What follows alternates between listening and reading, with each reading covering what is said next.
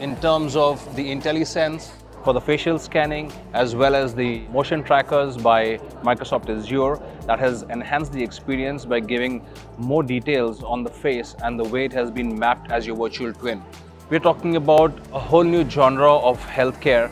What has been simulated through this experience by Dassault is to give people the option of having a digital twin of themselves, which can be constantly monitored by healthcare professionals, seeing your heartbeats and your brain waves and your activities in real time in the virtual twin scenario.